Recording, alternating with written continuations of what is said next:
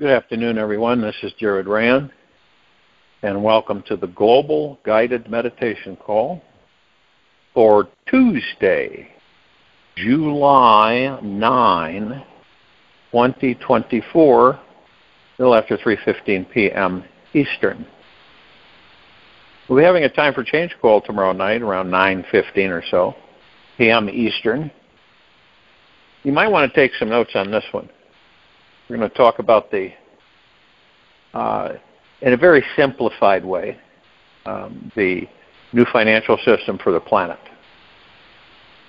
How it's structured, what it's about, how it works, and so that people get a clear understanding of what's coming in, so they're not confused and misinformed and misdirected. This information came from one of the banking families, and not the bad ones, in Europe. So they're sharing this information. So I'm sharing it with those who wish to know about it. Keeping a story. Maybe you've done this, Keeping a story from your past alive takes a lot of work and will drain all of your energy. Have you ever interacted with people that they have this story, right, about their life, and it's from their past, right? But they repeat it and repeat it and repeat it and refer back to it constantly in interaction and conversation. And when people do this, it will keep them living in the illusion and never awaken to the divinity within their own being. And this illusionary mind loves, and remember, the mind is an illusion. We created the ego to assist it as an illusion. So the illusion can never awaken to the divinity within your being.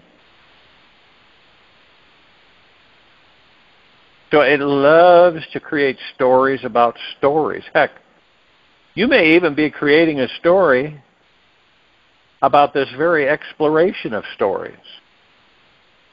The reality is that you are not this mind, this illusion. You're not this ego, this illusion, nor your body, and certainly not an accumulation of all of your stories. You are much more than can be expressed in words.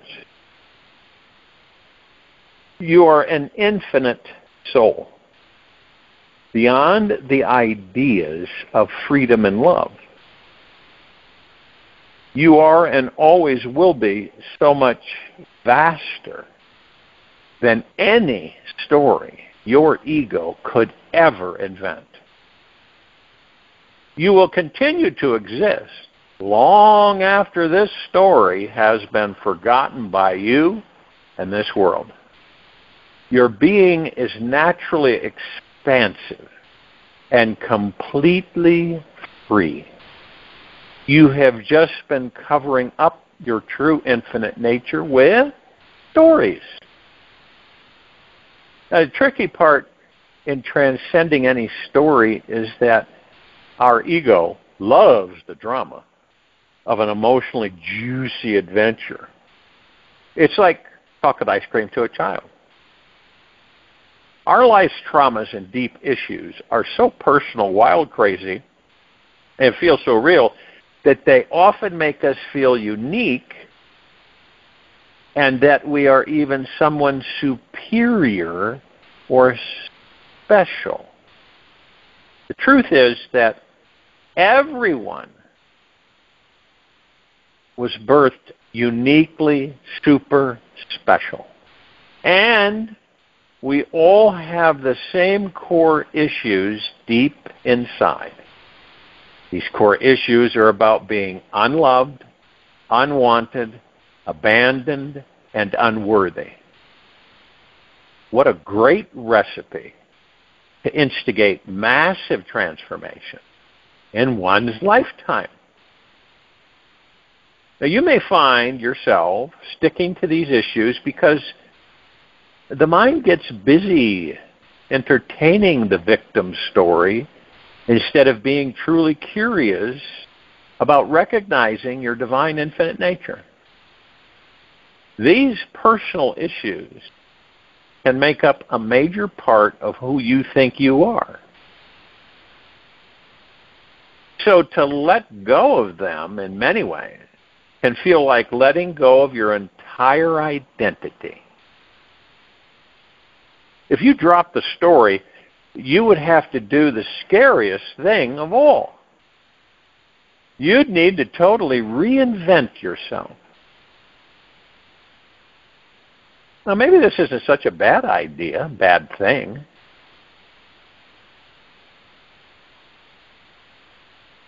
Perhaps it's even a good thing.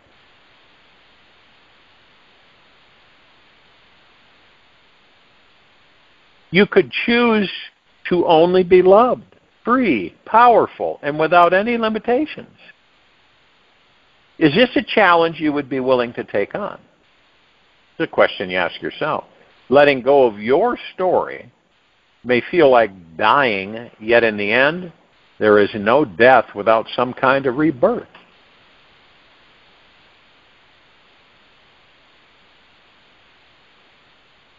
So how does one truly transcend their story? Well, you step outside of it. You just watch it. Do not participate in it. Notice if you are focusing on what you want or don't want. See how present you are to the now moment. Or just reprogramming yourself with more illusions from your past. The experience you have will always be created from your personal interpretation and universal perception.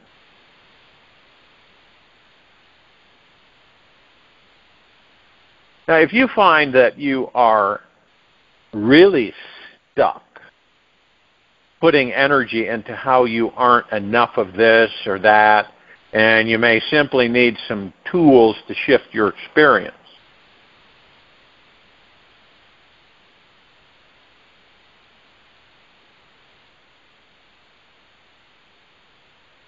and obviously it's a commitment for any of us to do this. But what you do is you stop retelling your story. A lot of times people don't know they're doing that. It's just out of habit. When you hear yourself telling somebody your famous story that makes you feel small, powerless, or less than divine, immediately stop yourself, even if you are in a mid-sentence. Just being aware of this. As soon as you stop repeating your story, you stop giving it energy, and the story soon withers away. Imagine what I do is I take I visualize this super bright neon stop sign, right? And I put that up every single time I find myself going into one of my stories. Because we have more than one. And for me, as soon as I do that, I stop repeating my story. I stop giving it energy, and then the story soon withers away. So, have you ever been in a situation where maybe you're excited or something, and you're just you're just blabbering constantly, right? Enthusiastically, just like motor mouth. And what happens is that when you put this, and believe me, it works. You visualize this neon stop sign, big, not a little teeny thing, but all you can see is the stop sign in front of you. It's not irritating type of a thing. And when you do that, you stop talking. You don't move a muscle. Be absolutely still and silent. And then you go on deeper inside to discover where this story is coming from and what this part of you actually is yearning to feel, be, do, or have. The only reason these come up is because they want something. Attention, it's always something before they just disintegrate to go away. Most of us will press them back or suppress them and not, I'm not going to deal with that. So you start digging. And if you are socializing while you are storytelling and you need some space to do the digging, gently remove yourself from the situation. I've done things like I'll be in the middle of a conversation with about 5 or 6 people, and then I'll say, "Excuse me a moment," so I'll go to the bathroom. That's all right because that's not no one's shocked or anything. You say excuse yourself.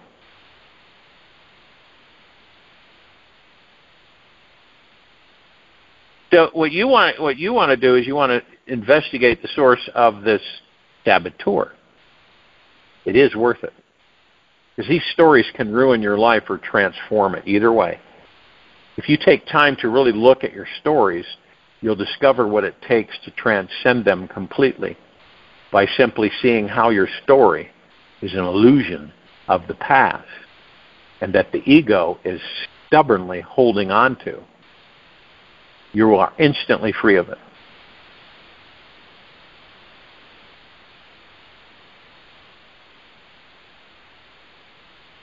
Gratitude plays, a lot of people don't realize this, a huge, massive part in our lives.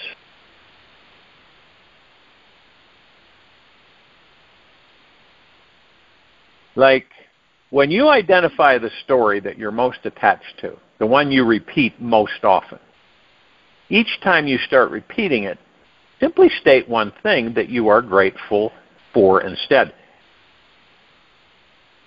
You got this story and you keep repeating it and you say to yourself, well, I'm deeply grateful for the very moment I'm in. You refocus your mind on what is working in your life and what you are grateful for right now. There are literally thousands and thousands and thousands of things that you can be grateful for no matter where you are or who you are. You can be grateful that the sun rose this morning to heat the planet. That you have clean drinking water, or that you are breathing with life in this moment instead of dying. The list goes on and on and on. Plus, it exercises your creativeness. You get real creative on identifying things that you deeply are grateful for. I mean, not superficially. There's a lot of those too. But through the heart mind, and you sit in repose. Repose is a French word for relax. So you sit in repose, relaxation. And you go over things that you're deeply grateful for. It's amazing what this does. We're so caught up. None of us are exempt from it. We from time to time we get caught up in ourselves. We get caught up out there, material physical world. We're always being seduced by the ego mind, directed here, directed there. And it seems like that we're, to some extent, in some kind of a race. You ever feel that? Not, some are, blatantly in a race. Others are kind of, 50-50, and then others just very subtly. But do you ever feel like you're in a race for some reason? That you don't have time to really take in the beauty, and you don't have time for repose, and so you you just, boom, you're just heading straight. You're scurrying and running and rushing and hurrying. But you really don't know why. But you feel it. You're, like when you're taking your time on something and you're feeling really good, you're just kind of, you're not rushing anything and you're just floating along. You aren't looking at the clock or anything like that. Now, but then you have someone else that says in a hurry. You know, that they're under that pressure that they put themselves under to be in a hurry. Oh, I'm going to miss this, going to do this, blah, blah, blah, blah, blah, blah, blah. But you don't let that bother you. You're still in that ease, that expanse, that repose. And it feels good. You don't feel disrupted inside. You feel good. Now, the other being is saying, you know, this is going to be late, and this and that, and blah, blah, blah, blah, blah. And the interesting thing about it is that when you stay in that repose, relaxed state about whatever you're doing, and then you go from point A to point B, everything is fine. Nothing is out of the ordinary. And you didn't have to rush and stress yourself to get there.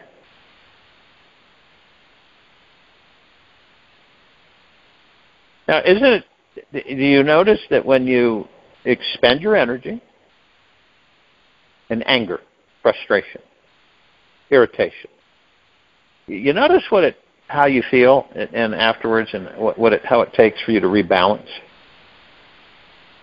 It's like when you have couples and they get an argument, and it's disruptive, right? Married, get an argument. And it does set you back. It takes some time to recover. Now, switch that, and when you're hugging your girlfriend, you're hugging your wife, or husband, or boyfriend, how good that feels. See the difference? It's huge. It's huge. We don't really take the time to look at that. We just do it. It's out of habit. So ask yourself, one of the things in the quiet time of this meditation, which one do you prefer? Obviously, unless you have some more severe issues than you thought, you're going to choose the hugging, the holding, the kissing. You're going to choose that. You're sure as heck not going to choose where you're irritated, frustrated, rubbed wrong, however you want to put it. Because of the frequency. When we know, okay, I believe that more and more people are discovering that the frequency of irritation is like taboo almost. It's the frequency of repose, relax, ease, is so much higher of a frequency. When you're happy, genuinely happy about something, whatever it may be, happy just being, your frequency is totally different. And you attract others to it.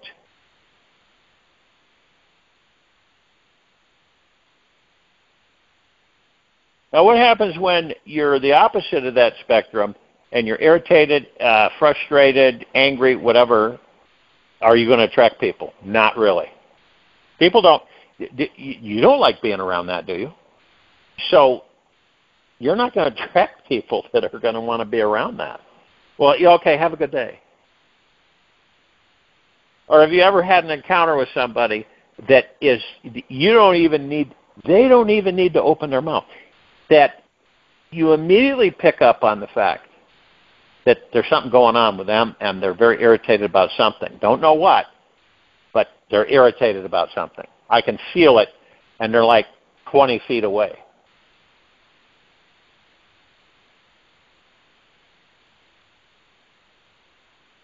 All of us are not exempt from that through this life. We've all experienced it more than once. It could be something really silly that triggers us. And then we go off on a tangent.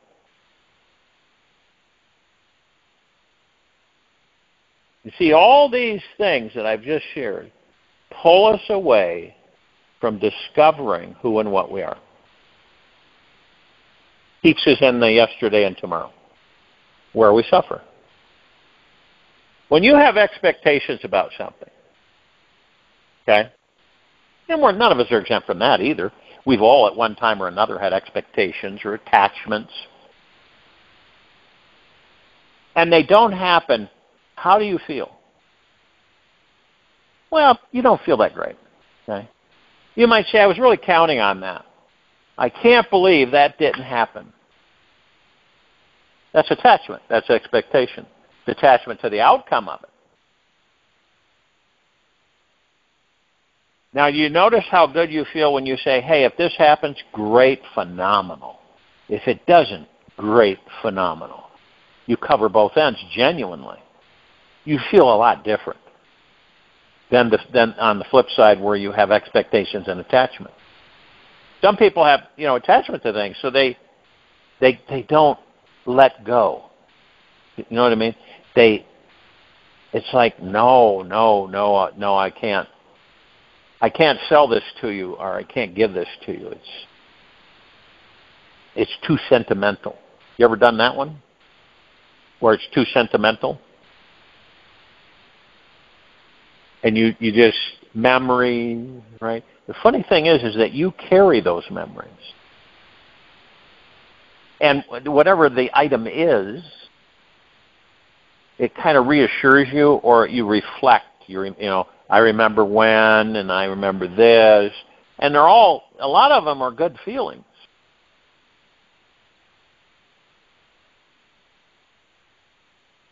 But on the flip side, some of us will say, hey, I really enjoyed this. Now it's time for someone else to enjoy it. You ever done that one?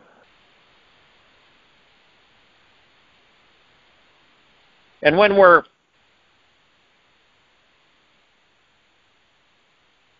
when you identify the story that you are most attached to, the one that you repeat most often, each time you start repeating it, simply state one thing that you are grateful for instead, so you counteract it. Okay?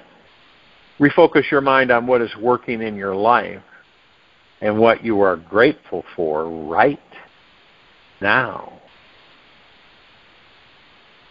Endless. Excuse me, it's endless. You can be grateful for anything, anytime, all the time.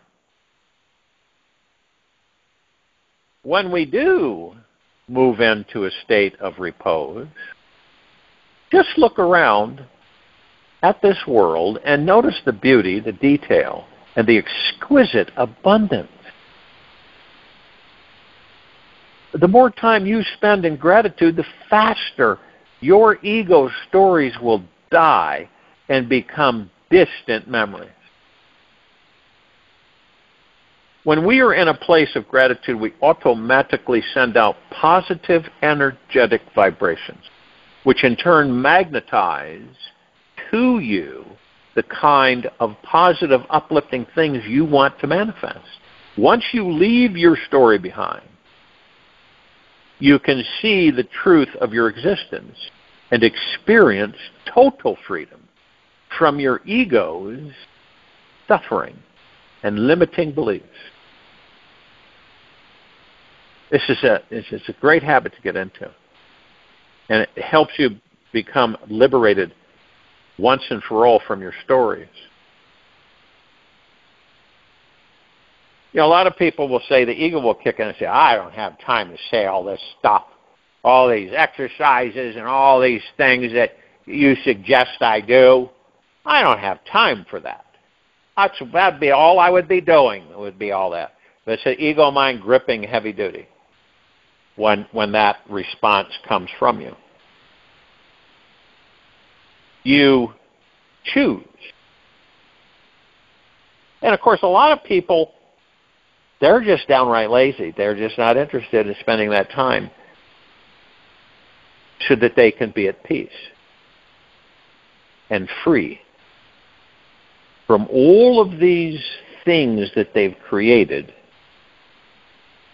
through the illusionary mind, which keeps them contained. So every time you feel like you have this need to tell the story, your story, focus immediately on the gratitude.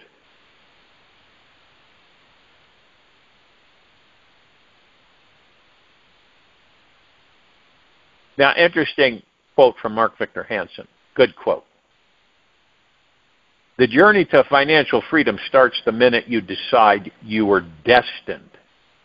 The minute you decide you were destined for prosperity, not scarcity, for abundance, not lack. See, a lot of people will look at that and say, oh, that's not possible. You know, you can't just say stuff like that and it's going to change. It's the ego mind keeping that being away from discovering that.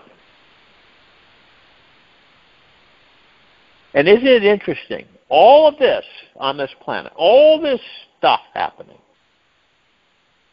and there's a lot of it,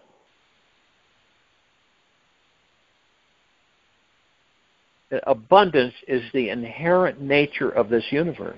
Inherent nature. Abundance. Prosperity. I mean, we all live in a truly abundant universe where there is a plethora of things, ideas, love, money, friends, opportunities all around us. Now, not everybody, even though, you know, some of us may not feel it all the time, this abundant universe is always available to us right in this moment. You don't need to search for abundance outside. You see, and that's how we've been programmed. You got to find it out there.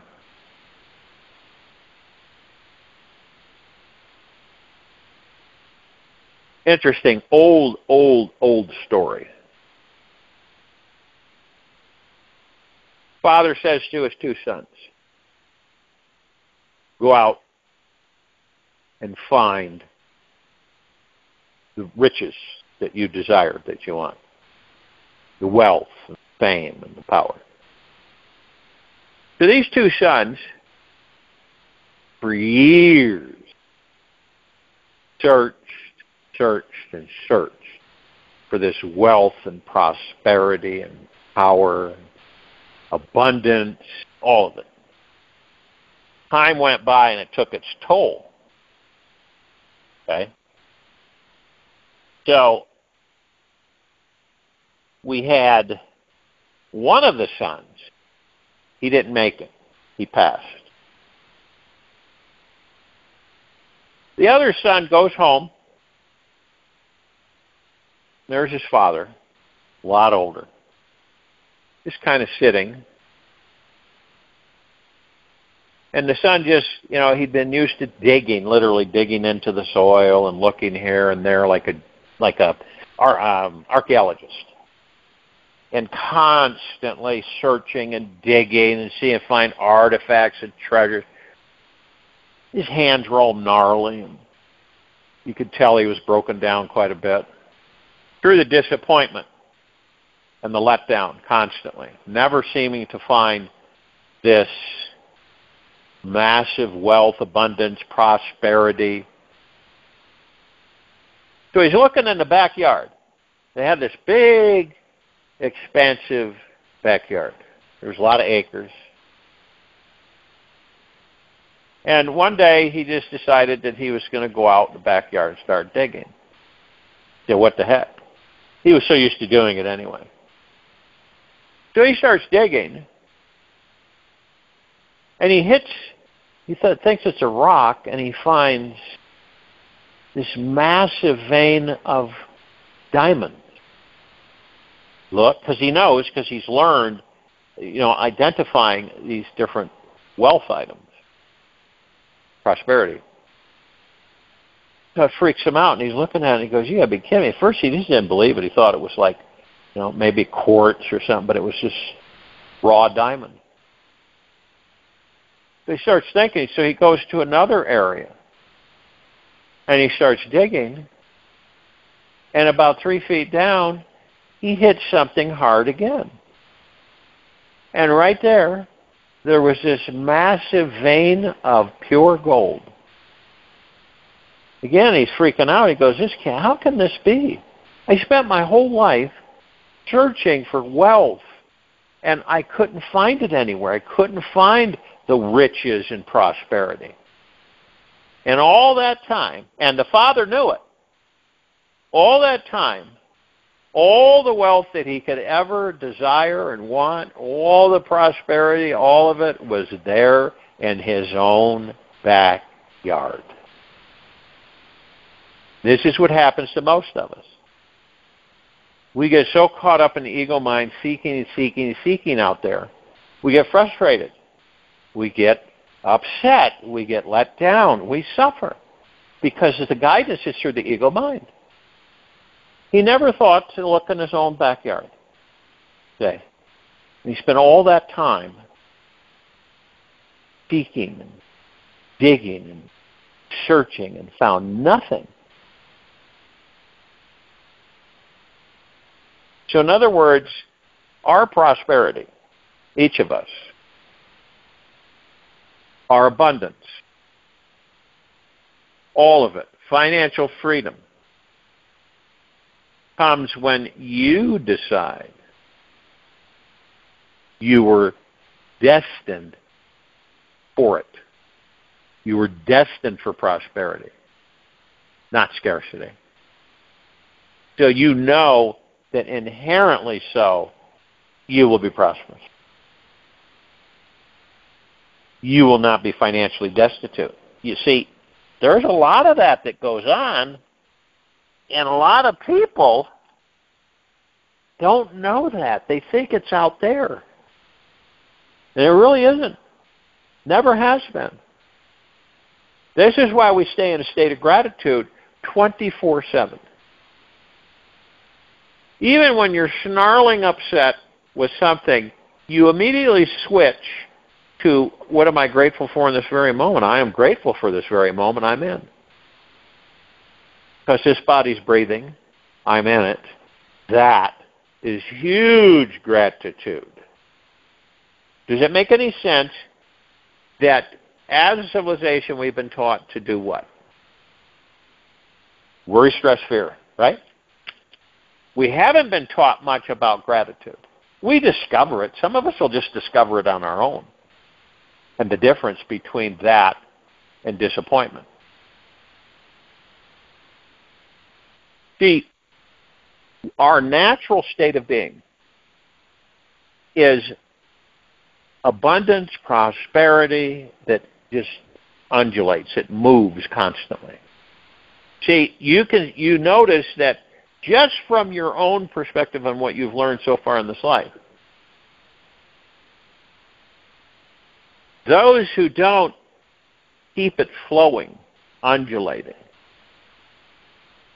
are 9 times out of 10 miserable, frustrated, addicted, and depressed.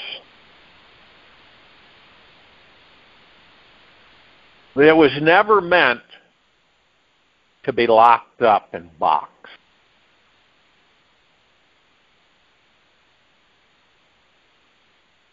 When you let go, the purpose of the story I just shared with you, to experience this abundance, simply let go of trying to achieve it. Trust it is here now, and gently practice receiving it.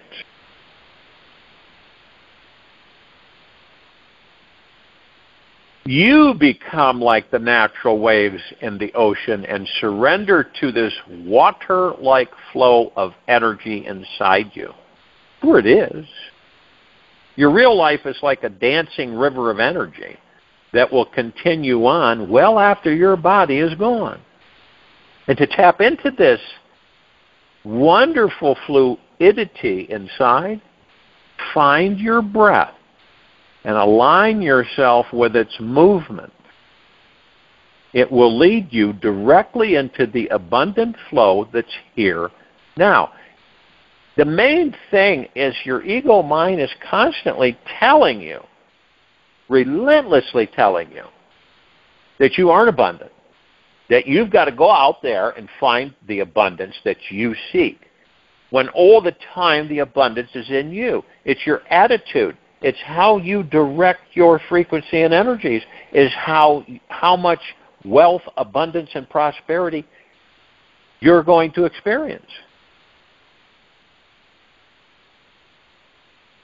I mean, this universe always, for all of us, is always sending us loads of good energy, new ideas, people to help us tap into feeling this natural abundant state, to experience this. And this is absolute. Ego will try to convince you it's not absolute.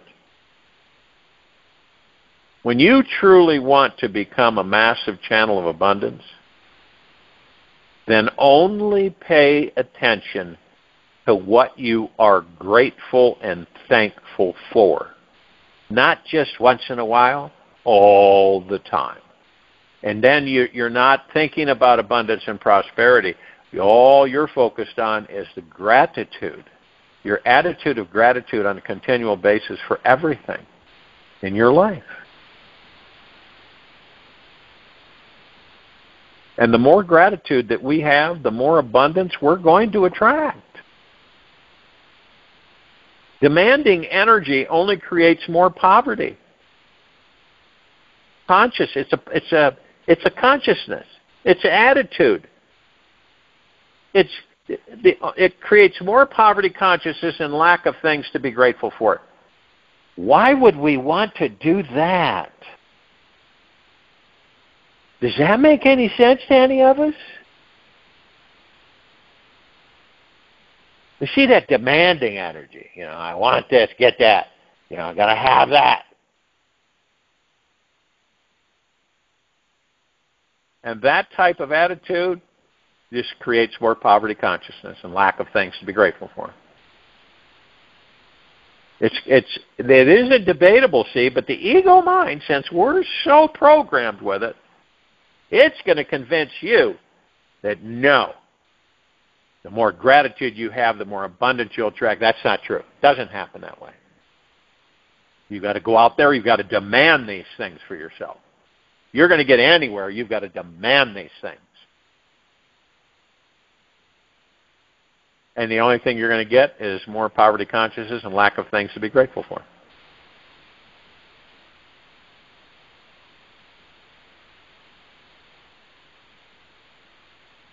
We're master energy movers.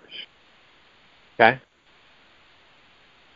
What we believe, what you believe to be true, moves through the lens of our mind as living energy and becomes the reality of our lives. Now, if we believe ourselves to be limited, which most people on this planet believe, we get to be right about that. But it is not our ultimate truth. Mary, Mann, and Morrissey.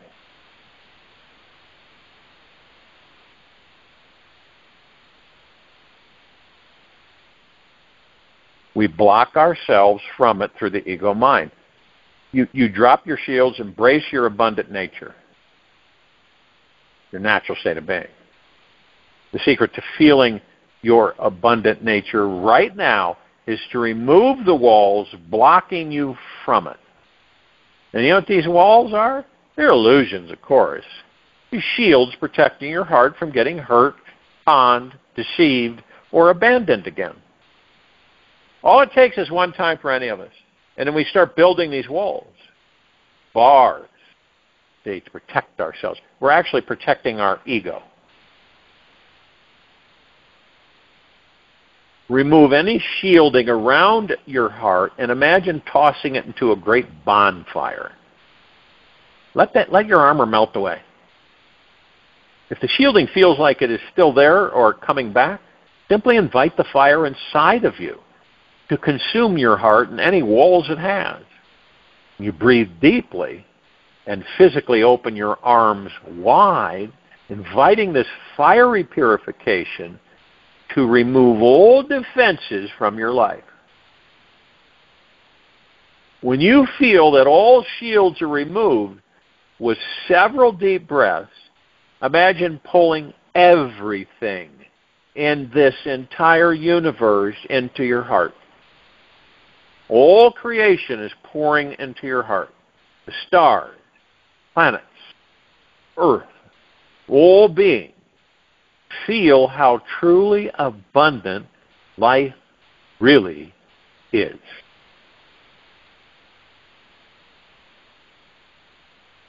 I'll join you in the meditation. I'll return to close this out.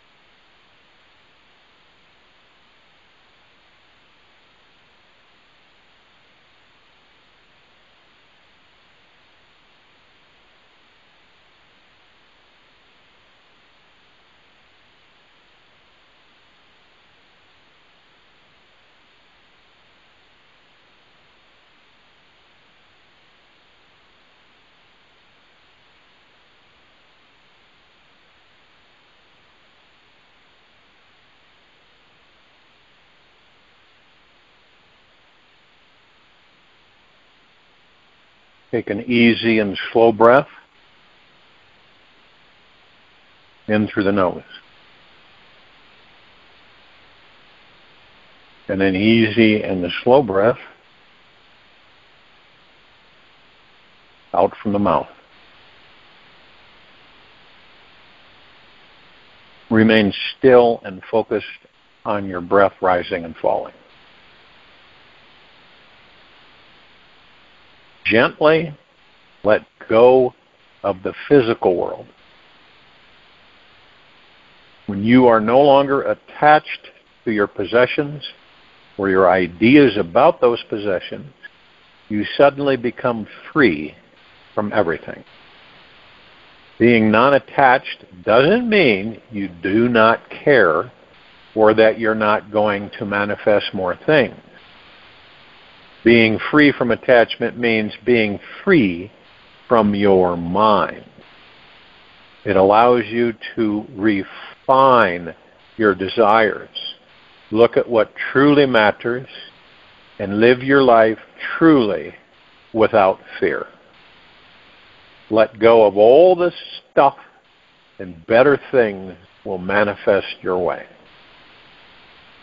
Take this with you for the rest of the day into the evening and night and the following morning. We will return here Wednesday, July 10, 2024, a little after 3:15 p.m. Eastern to continue our global guided meditation call. And a little after 9:15 p.m. Eastern to continue our Time for Change call.